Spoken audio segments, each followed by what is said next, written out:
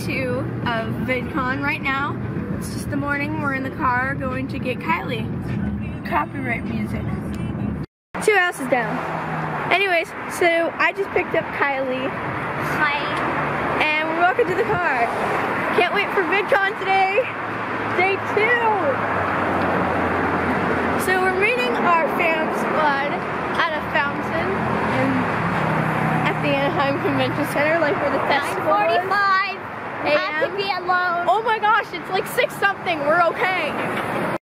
So, part of our fam squad is going to a panel. We're gonna go to the short video's high production value, and then we're probably gonna go to the parking lot to get my poster.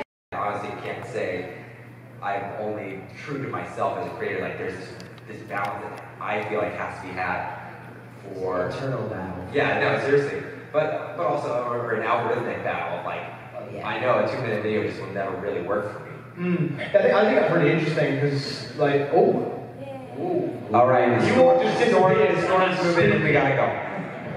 Please let me know that you're all still there.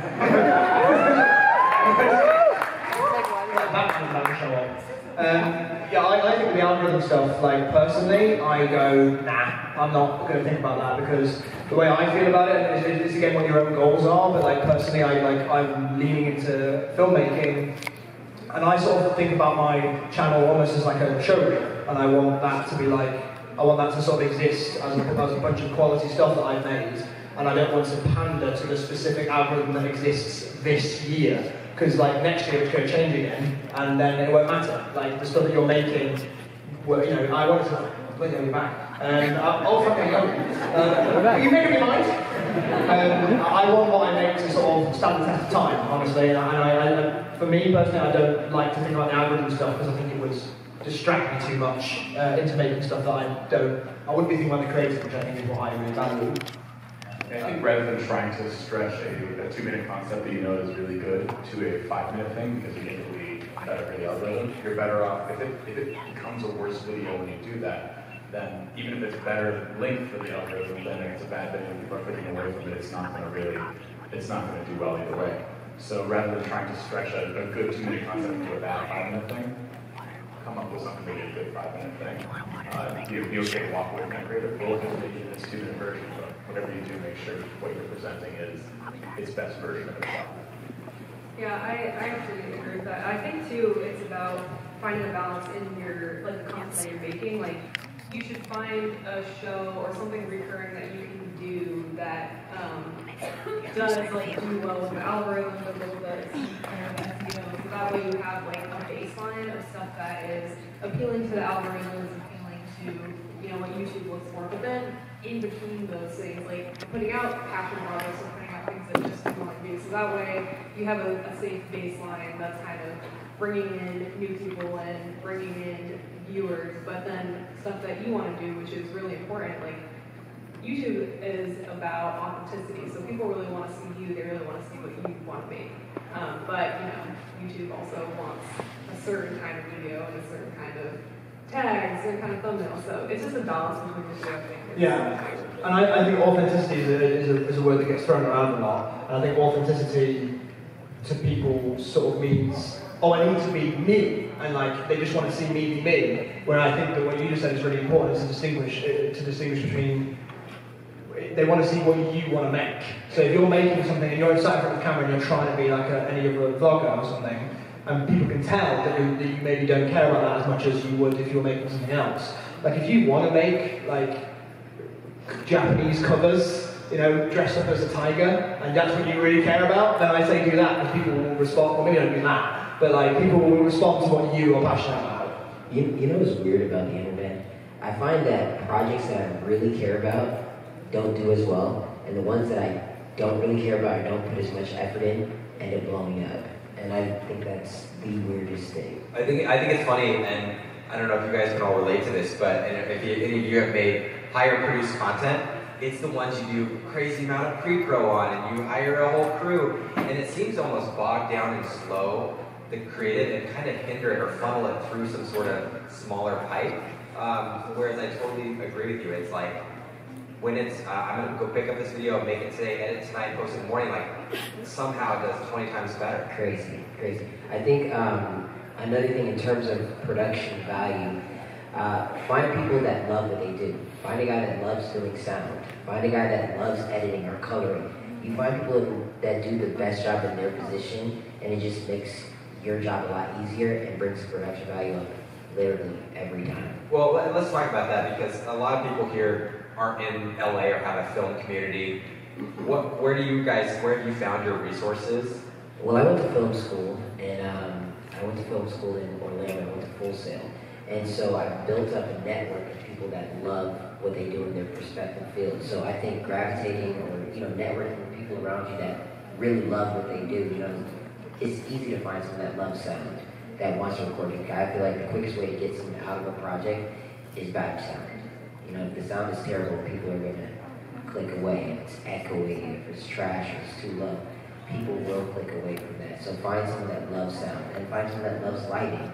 Find someone that loves operating the camera, and that's into cinematography. You find these key people, and it's a collaborative process at the end of the day. Some people just do it by themselves and are great at it, but I find that finding people that are passionate about these different fields that make this whole thing happen is where you'll find that production value. Yeah, and I think that don't think that you have to do that all at once. Like, I've been making stuff for 10 years, and I've not found all those people yet. Like, I've got a person who I trust who's a director of photography, I've got a person who I trust as on-set sound, post-production sound. I've never found someone who I trust more editing than me, which I wish I could.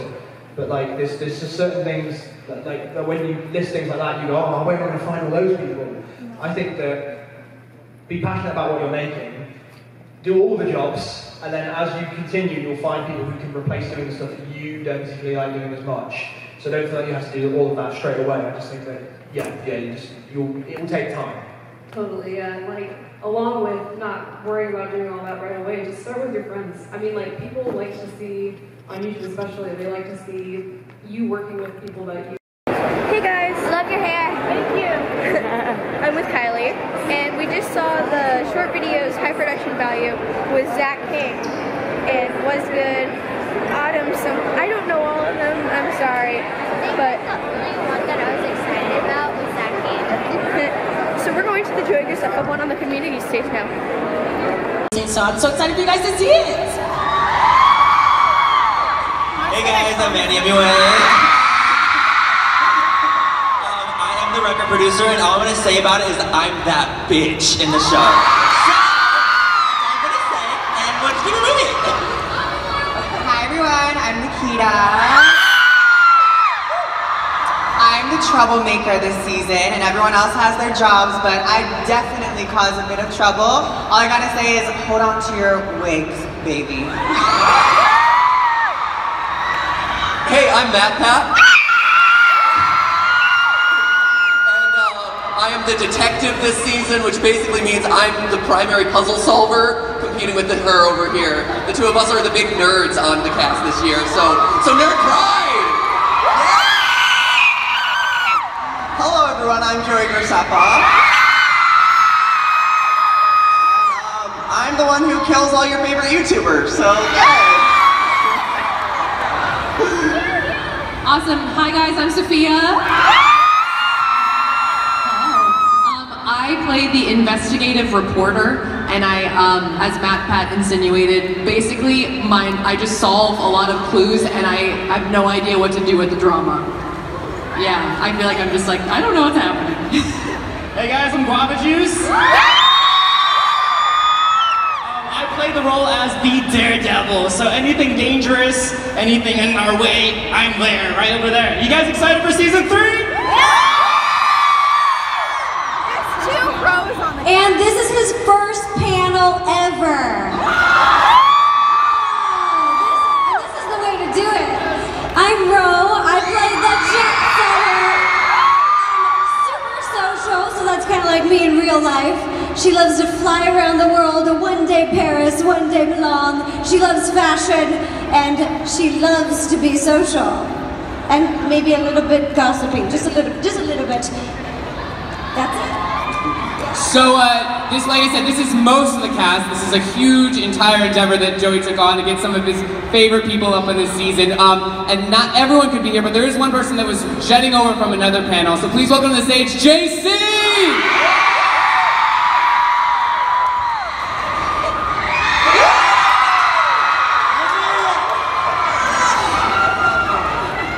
Hi guys, I made it!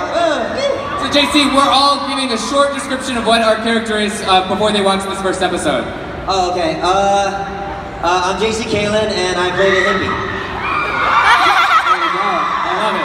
Now guys, obviously YouTube Premium has so many fantastic series, but you guys have been such amazing fans of Escape the Night since day one. So we really appreciate all of your tweets, all of your fan theories, all your fan art, reaching out to all these guys, telling what you love about the series. Continue to do that through this whole time. We're going to go backstage while you guys get to watch this first episode, but afterwards we're coming back out for a Q&A. So I'm going to be answering some questions. You guys are going to be asking some questions. So definitely stick around after the screen, but please enjoy episode 1 of Escape the Night Season 3!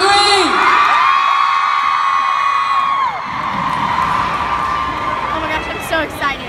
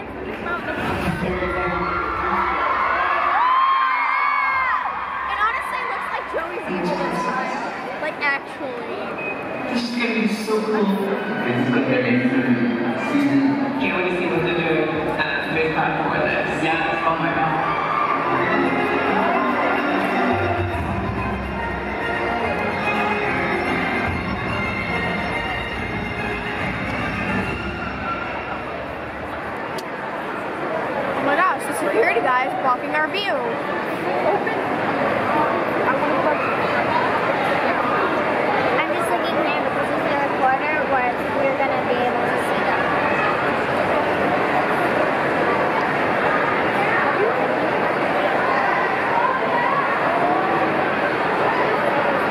I am honestly so excited. Mr. Vlogg, it's lit.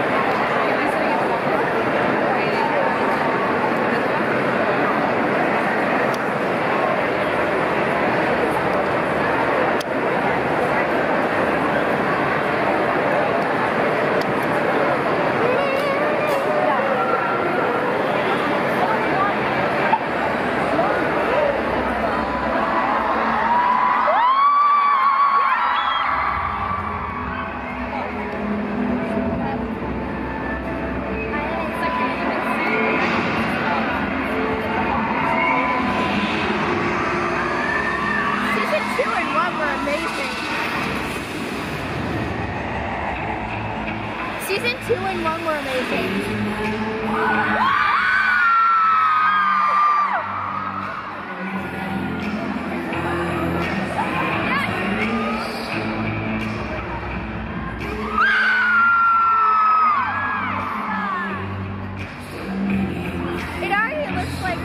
Gonna die. Yeah. Sorry, Colleen.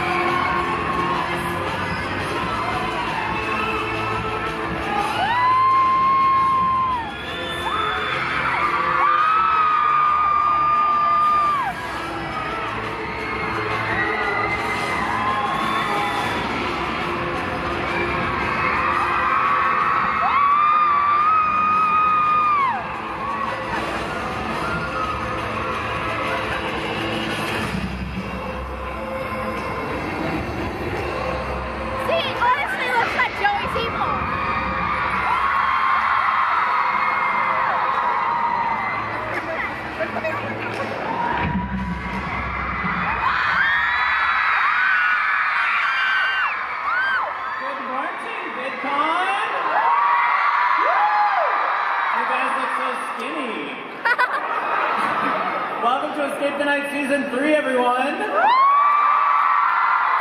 it's Daniel. Daniel Prada. And I'm Patrick Gomez, a senior editor at Entertainment Weekly. Thank you guys so much for being here tonight, or today, I guess. So the season has been amazing to create, and we're so excited to premiere episode 1 and have the full cast panel, minus maybe 1 or 2 people, but let's make some noise for the man of the hour, Mr. Joey Graceffa.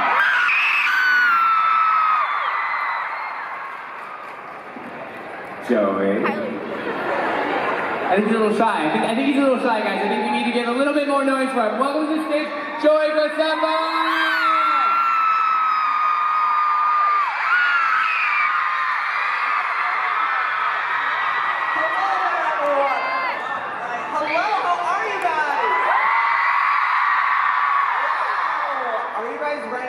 Season 3 of Escape the Night. Okay,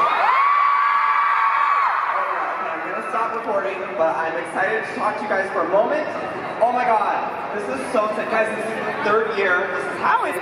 Hair is I just want to thank you pink. guys all so much for your continued support of this series.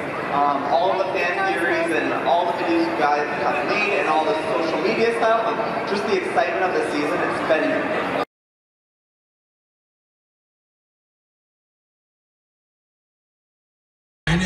Listen, you asked me a philosophical question like this. If I wanted to be Marilyn Monroe, would I be Marilyn Monroe today? And would it confuse people? Would I look like what she looks like currently? Okay. Well, okay. You're going too deep into that. I think you are going a little deep. I think you go back in time. I think you're just living their life in that time period. Yeah. Okay. So. Go ahead. Me? Yeah. Chris Evans. He's awesome. I was like, and I would just like to see what it would be like to be built like that. Yeah. You know? Just, for a day. Just look in the mirror all day. Yeah. That's really good. I like that. Thank you. I'd be, Wow, interesting. I think we broke I'll be Tom Holland. I'll stick with the Marvel thing. This turned into just what Marvel actor would you be? I'd rather be the real Spider-Man. Spider-Man's not real. Yes, he is! Living dead. I know Tom Holland! I don't have a response. Okay. I would be my cat. Well, not as her now, she's old. but like when she was really, really fat and just slept constantly. You just said your cat? Yes. Is that a person? This question, I'm so sorry. Yeah. I mean, I guess these are kind of historical. Yeah, we destroyed it. Next question. Well, this question is from Amanda for Virgil. How excited are you to be here at VidCon right now? VidCon! There's really way too many people here for me to be calm. So I kind of hate it. I'm so sorry.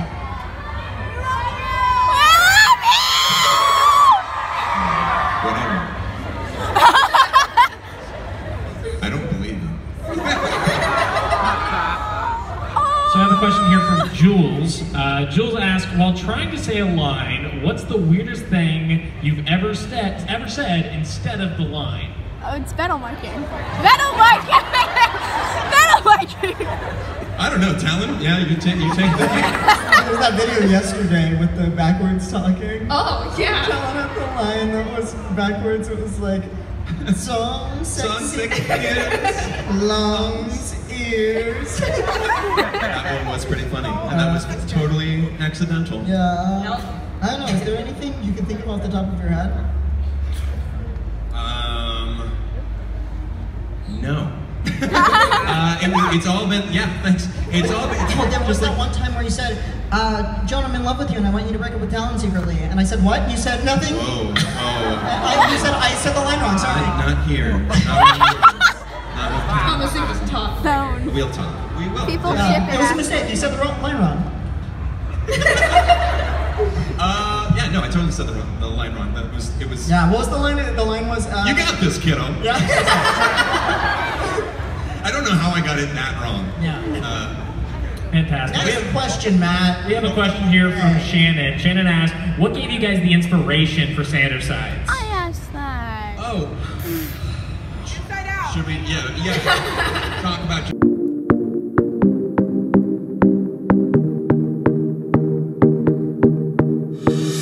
I'm sick and tired, I should go.